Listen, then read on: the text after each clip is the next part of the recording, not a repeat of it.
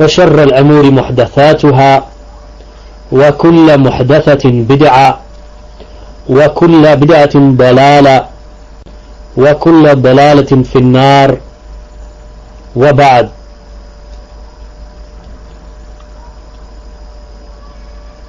Then today, my brothers and sisters, barakallahu feekum, the topic is that this religion or this knowledge, it is deen, as has been mentioned by the great Imam and the great scholar of the Tabi'een rahimahullahu ta'ala, that this knowledge, that it is deen. So look to whom you take your knowledge. So there is no doubt that the topic that the brothers have chosen, that it is from the most important topics of our times, which is from where do we get our knowledge. So it has been mentioned, and we'll begin with this title itself, Inna hadha ilma deenun, that indeed this knowledge, it is deen. Inna hadha ilma deenun fanzuru amman ta'khuduna deenakum, that this knowledge is religion. So look to where you take your knowledge. And this was a statement, as we have mentioned, of the great Imam Muhammad ibn Sireen rahimahullah ta'ala, who died in the year 110 after the Hijrah. It has been collected by Imam Muslim in his Muqaddimah to his Sahih, his book or his collection of hadith, the Sahih of Imam Muslim. So in the introduction of that he mentions this. So there is no doubt that we need to look towards who we take our religion from. I want to make a brief comment or a translation of a statement of Shaykh al-Fawzan Hafidhahullah ta'ala. He mentions, so the scholars take the position of the prophets in teaching the knowledge. Why? Because we know the hadith of the Prophet sallallahu alaihi wasallam, that indeed Allah subhanahu wa ta'ala, that indeed the prophets do not leave behind, that the prophets, they do not leave behind neither dinar nor dirham. In the long hadith of the Prophet sallallahu alaihi wasallam, that the prophets, they don't leave behind dinaran wala dirhama, wa innama warrathul ilma, that indeed they don't leave behind money or any form of currency as inheritance, but what they leave behind is knowledge. فَمَنْ أَخَذَهُ أَخَذَ بِحَدٍّ وَافِرٍ, that whomsoever takes this knowledge has taken a great treasure. So Shaykh al-Fawzan Hafidhahullah mentioning that the scholars therefore, they take the position of the prophets in this regard, that it is the prophets who, it is the scholars who convey that which the prophets left behind to the people. So it is obligatory upon the people to seek knowledge from those scholars, to turn to those scholars for guidance, for seeking their knowledge. And we see, Shaykh al-Fawzan's words, and we see with great regret and great sadness in these times, especially the youth separating and abandoning and distancing themselves from the scholars of this land, meaning this land of Arabia, of Saudi Arabia, and fleeing from those scholars, and instead they start learning at the hands of the ignorant, who have no concept of knowledge in the least. Or maybe they will take knowledge from a people who are unknown individuals, unknown, my brothers and sisters, with regard to their methodology, unknown with regard to their clarity, unknown with regard to their aqidah, unknown with regard to their salafiyah, unknown with regard to their learning, unknown. So people start taking knowledge from them, and they flee from the scholars, and they go to these types of individuals, that they may take knowledge from those who are unknown and those who have no fiqh, no trustworthiness in them, or that they have no connection to the knowledge of aqidah. So you will find individuals coming and they don't teach aqidah, they don't teach the manhaj, they don't give it its true importance. Rather, you may even find them watering down the methodology or the manhaj of Ahlul Sunnah, cooperating with Ahlul Bid'ah and working with Ahlul Bid'ah, and at the same time attacking Ahlul Sunnah and attacking the people of Salafiyyah.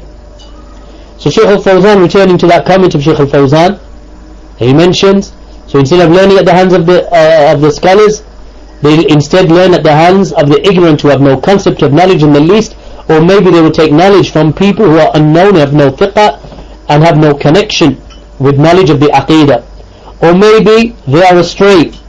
So taking from those people who are astray will lead a person astray and lead him into innovation and lead him into misguidance, and in this is a great and great danger upon the religion and upon society. And some of the Salaf used to say, إِنَّ هَذَا عِلْمَ دِينٌ فَانْظُرُوا أَمَّنْ تَأْخُذُونَ دِينَكُمْ. Indeed, this knowledge, it is religion. So look from whom you take your religion. The statement of Muhammad ibn Sireen rahimahullah ta'ala. Then Shaykh al-Fawzan, he mentions the statement of the statement in which the great Sahabi Abu Umayyah al-Jumahi radiyallahu anhu, who said, أن رجلا سأل النبي صلى الله عليه وسلم عن الساعة فقال. The man asked the Prophet صلى الله عليه وسلم regarding the hour. So the Prophet صلى الله عليه وسلم mentioned من أشراتها ثلاث, that from the signs of the hour are three, and one of them the Prophet صلى الله عليه وسلم mentioned إحداهن التماس العلم عند الأصاغر. That one of the signs of the hour is that the knowledge will be taken from the small ones, or from the younger ones, from the junior individuals. A man also asked, and that narration is reported by Tabarani and others. Then likewise we have the statement from Abdullah ibn Mas'ud radiyallahu anhu. Abdullah ibn Mas'ud, he said, لا يزال الناس مشتملين بخير ما أتاهم العلم من أصحاب محمد صلى الله عليه وسلم ومن أكابرهم، فإذا أتاهم علم من قبل أصاغرهم وتفرقت أهواؤهم هلكوا. The narration or the statement of this great Sahabi, this great companion of the Prophet sallallahu alaihi wasallam, Abdullah ibn Mas'ud radiyallahu anhu, he said that the people will never cease to be upon goodness so long as they seek knowledge from the companions of Muhammad sallallahu alaihi wasallam and the elder ones from amongst them. And if they seek knowledge from the younger ones and from the junior ones, they will divide with their desires and they will be destroyed.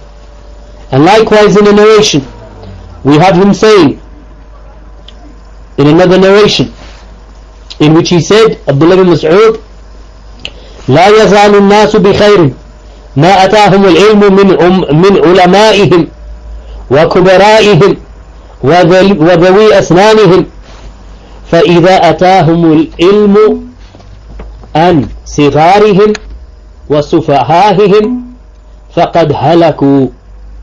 The statement in which Abdullah ibn Mas'ud said radiyallahu anhu that the people will never cease to be upon good so long as they take knowledge from their scholars and from the greater of them, from those who possess those years of knowledge, and if they take knowledge from the younger and junior ones and from their foolish ones, then they will be destroyed. This narration being reported by Ibn Manda in his Musnad, in the Musnad of Ibrahim bin Adham.